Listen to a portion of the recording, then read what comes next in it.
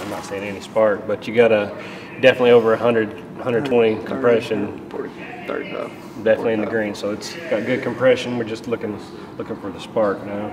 Not many people actually get this opportunity to have a class like this. Try to get that. There's only so many places you can actually go to actually have that kind of training, and to be able to have that here is kind of a blessing. Right now, this class is the 2 and 4 cycle engine or small engine shop here at Bledsoe County Correctional.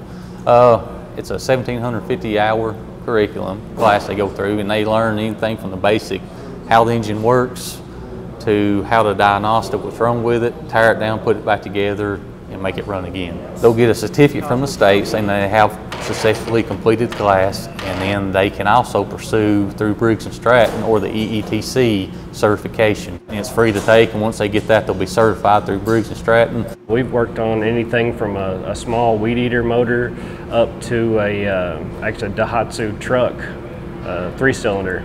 Had to take it apart. Being incarcerated, you don't have a lot of privileges, if you will, to be able to do anything and to be able to have real world items such as just a lawnmower basically coming in and being able to work on that. It kind of brings you back to being outside of here.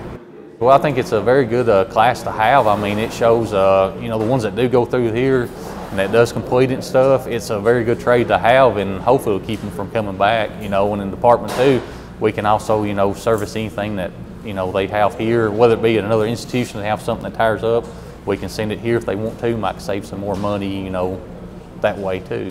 Small engine technician at a shop they charge anywhere from $50 an hour plus. Technicians start out making $12 to $15 an hour working for a shop. So there's good money in it if they want to pursue it, you know, and make a career out of it. Briggs & Stratton offers like a master certified test, and when I get out, I'll probably be looking to pursue that as a career.